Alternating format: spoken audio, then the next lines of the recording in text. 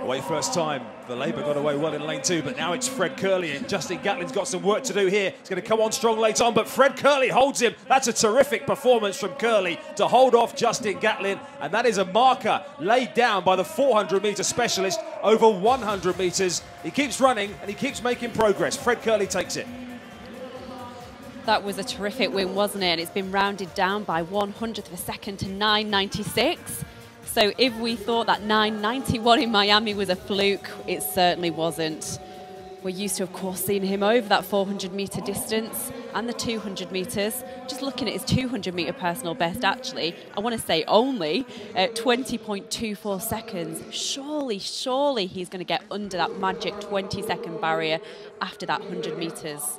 2 races here in Ostrava today. What about the 100? You won the race? The 100 was good and the 200 was good. It's just gauging up for my 400 event now. 400? Yeah. Your progress in 100, is it a surprise for you? It's not a surprise because I've been doing 4x1s and stuff my whole entire life, so it's normal for me. About the Olympic trials, what competitions are you going to start there? Well, I just got to listen to my coach these next coming weeks, and we'll figure out the plan. What would you like to do there? The main event, the 400. So it's, now when you see your performance in 100 and 200, is it possible to switch maybe the disciplines? No, I still got stuff to accomplish in the 400.